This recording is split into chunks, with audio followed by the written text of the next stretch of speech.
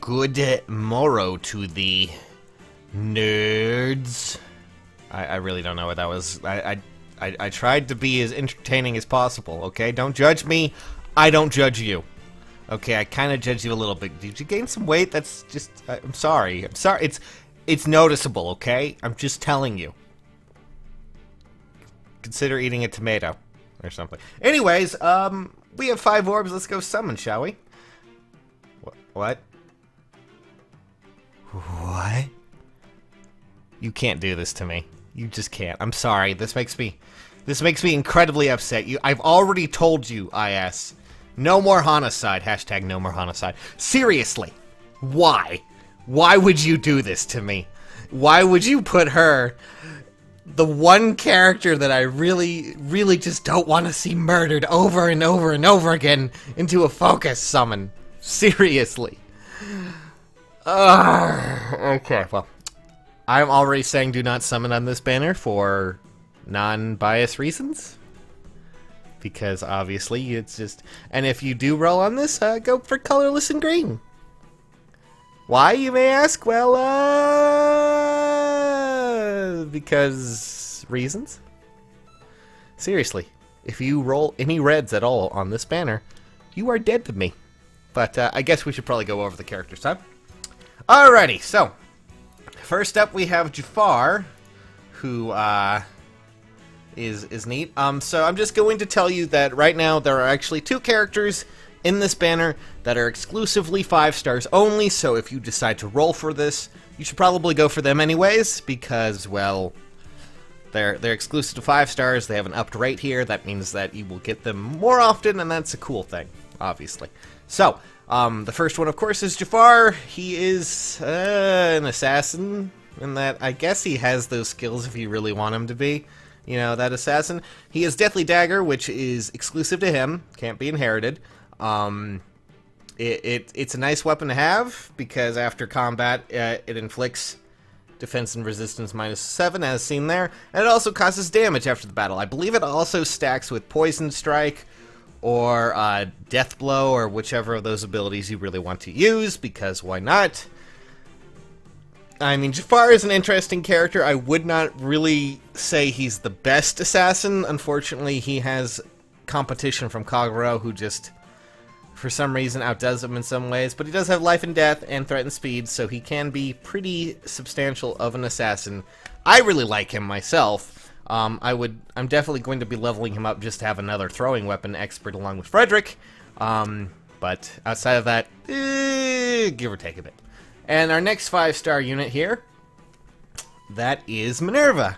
Again, exclusive only to 5 stars and a very valuable Green Axe unit, especially if you have a Flyer Emblem team. Minerva, of course, has Haute Claire, which is a exclusive weapon only for her and her brother, and cannot be inherited, and it just is basically a killer axe, but with more damage. I mean, you can't really go wrong there. Sacred Cowl, because she actually has defense that can be pretty powerful. Life and Death 3, which is cool, and of course Ward Flyers, which means that she has the ward abilities that come before that. I forget which one she has, but anyways, yeah, there you guys go. Woo! And finally we have Hana, a focused samurai who you should never kill. She is too delicate. You do this, you do it at your own risk. Stop. Stop. Hashtag no more Hanaside. I'm really... I'm gonna keep pitching that until it freaking dies, much like Hana every time someone summons her. Anyways, she is the only character that is not a exclusive 5-star, obviously. She does have life and death. She's a pretty speedy character, but all in all, you'd probably only be summoning her if you were to summon in this in hopes to get her, because, well, you're probably planning to kill her and give her life and death to someone else. And life and death, of course, being an exclusive skill only to 5 stars, she really doesn't have too much out there that would, you know, I mean, Obstruct, a lot of people have found a good way to use it, but life and death is probably the one unit you're looking for. One ability you're looking for. Sure. Just know that you do this, there's no going back. I will find you. and I will cry in front of you. Hana may be cute, but I wouldn't want to fight her.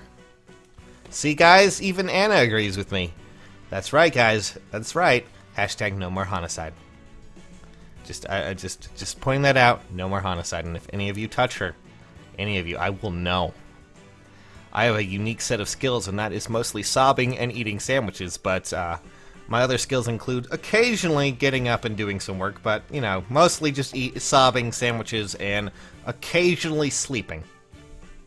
Just so we're clear. Anyways, I'm actually going to roll for a different banner, because I still want to try and see if I can get a different Corrin. I know a lot of you were like, oh, well, never mind. I'm just going to roll for a colorless, because my life is full of misery and sadness. Hooray! Hooray! I hope it's an old man giving me a stamina potion. It's Setsuna. Okay. Anyways, that was a fun little adventure. I was really happy to be a part of this. In that, I'm not sure what to think about this anymore. I can't believe you would do this to me, I ask. Why would you do this? Why? Have you no decency, sir?